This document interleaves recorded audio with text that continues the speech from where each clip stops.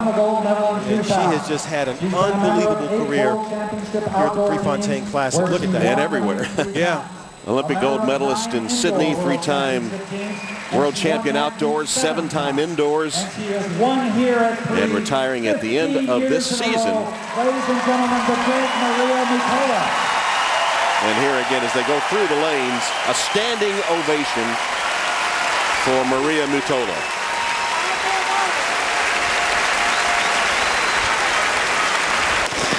And they're off with Maria Mutola in her final appearance at the Prefontaine Classic with a 15-race winning streak on the line. And such a smart and savvy runner, and she gave it up right away, saying that she knew how tough this field would be and absolutely knows that she'll have to run a perfect race, Mutola, to be able to pull off a final victory and retire as her last competition here.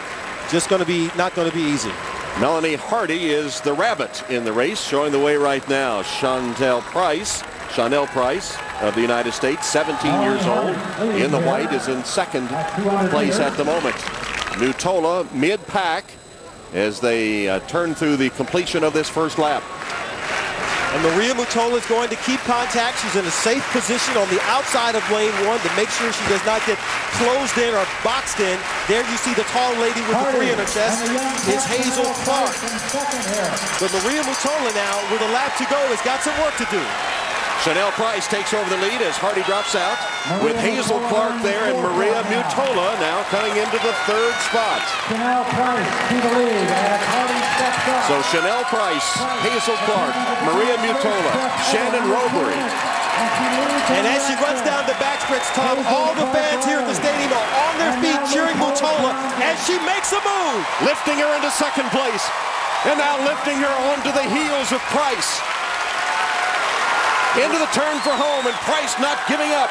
Mutola is right there alongside. Mutola draws even.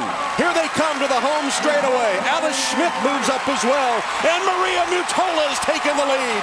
Into the home straightaway. The fans on their feet, lifting her with every stride, cheering her to the finish to make it 16 in a row. Maria Mutola going out with a blast at the Prefontaine Classic with Alice Schmidt in 2nd place. And it looked like Hazel Clark was 3rd. Maria Mutola did it. She was up to the occasion. She retires on top.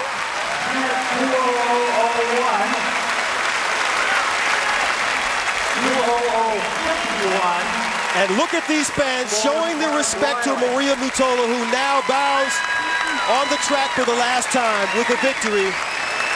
Now you can just imagine the emotions going through her mind, thinking about all the time she's spent here. Final victory at Hayward Field.